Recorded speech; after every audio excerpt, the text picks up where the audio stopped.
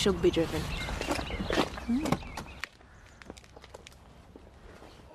Hope things have settled down in the last couple of days. Yeah. Everything's under control, isn't it, boys? Yeah. You're very quiet. So where did you disappear to the other day? I didn't disappear anywhere. I was working on farm. Are you really going to sell the farm? Well, I have no choice. You know how things have been over the past year. Selling up's the only way we'll make any money out of the place.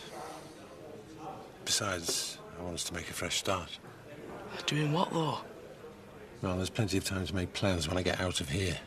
If, more like. Robert. Mind you, we have to be realistic. There's no guarantees that I'll be acquitted. You'll be fine. As long as you can prove you had an alibi for the time of the fire. And you have? Yeah, well... I'll go get some drinks. You can talk to the boys.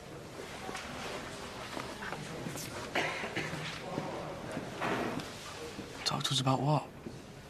What's going on? I had a word with my barrister the other day.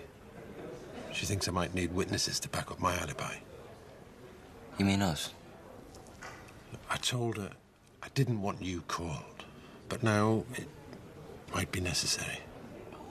Did they need both of us? I'm not doing it by myself. I can't remember much of it anyway. You don't have to worry, Andy.